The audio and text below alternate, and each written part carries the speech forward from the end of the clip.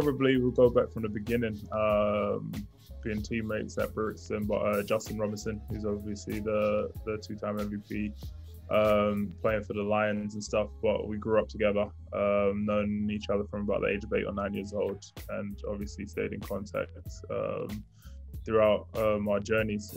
We actually spent a year as well in the States together at prep school. Not a lot of people know that. And obviously him going on to Rider, me going on to University of Washington, and we just stayed in contact throughout the professional side of our careers as well. So inside, outside of basketball, probably the closest person to me. I wouldn't say a piece of music that means a lot. I would just say a genre, just hip hop in general. It's usually what I listen to pre-game. Trying to get me obviously in the mood, in my own little zone or whatever before I go out and perform. So there's a playlist right now on Apple Music called Agenda, which is basically hip hop based, but also a lot of British artists as well. So, you know, just that's probably my pre-game playlist for the moment. For me, there's this one film called Law Abiding Citizen. I'm very much a thriller kind of person, suspense. I love those type of films or crime films or whatever it may be. So whether it be documentaries or films, but yeah, Law Abiding Citizen was kind of, I think, the beginning of it all. Like those kind of mystery thrillers that you kind of work out or trying to work out what's going on in the film before obviously the ending kind of wraps it all up. So yeah, I'm a thinker, so I love those type of films, and I think Law Abiding Citizen was probably the film that started it off for me. I had a great holiday a couple of years ago in the Maldives. Obviously, getting to that age where it's not holidays for partying, it's more holidays for relaxation. So somewhere where, you know, you could just lay out, sun, sand, waves or whatever, just listen out, relax, chill.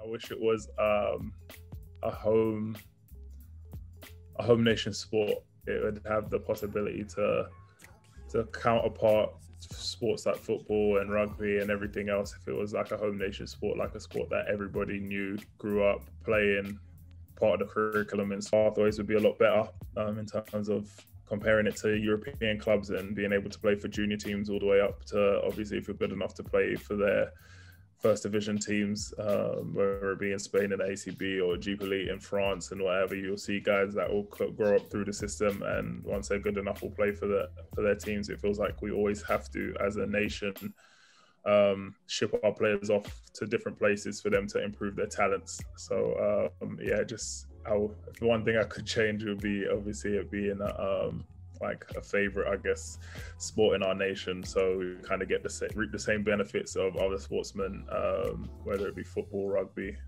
or cricket, or anything else that we are talented as a nation at. Never to worry about anybody else. With the type of career I've had, with the type of, I guess, hype around my name from a young age.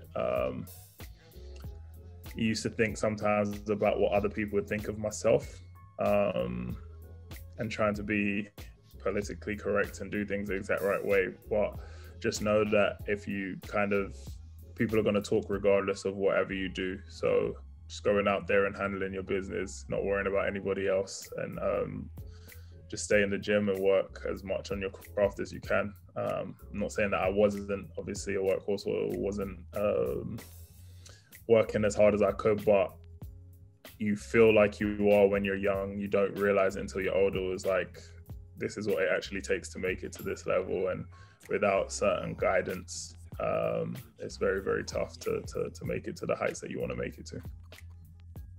Even growing up in school and stuff, I'm not a book person. I'm